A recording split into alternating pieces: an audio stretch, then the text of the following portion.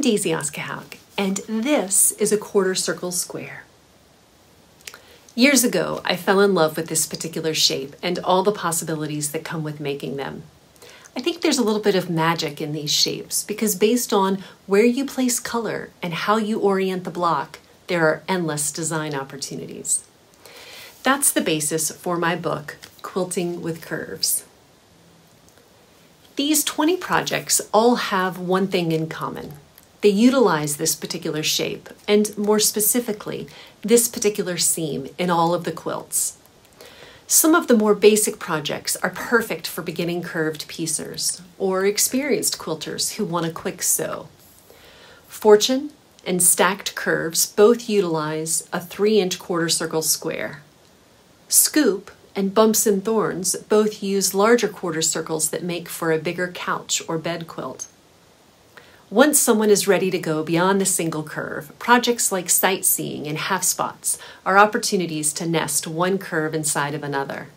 And then peppermint twist and ginkgo fans nest multiple curves. If strip piecing sounds appealing, there are 3 projects in the book that combine stripes and curves: Midnight Sun, Mystery Keys, and Circle. The cider press quilt and ladybird curve quilt pair curves and triangles to create beautiful blocks that can be made with some easy chain piecing. And finally, the last project in the book is one of my favorites.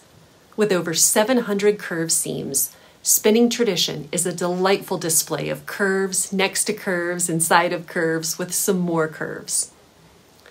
These curves don't require any specialized tools, though I do enjoy basting my curves with small diameter glue pins.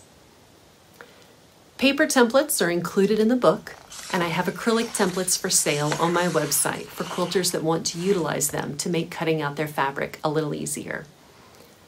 With over 20 projects and a vast array of possibilities for this one little building block, I hope that you find something that excites and inspires you.